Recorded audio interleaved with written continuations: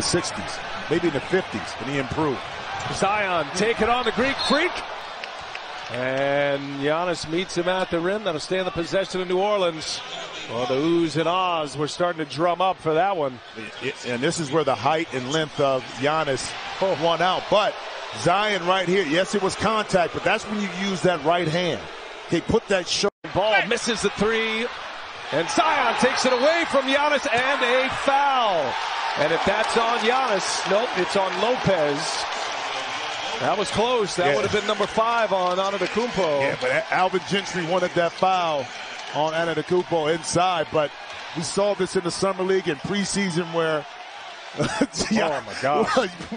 Williamson just vice grips the basketball and takes it away.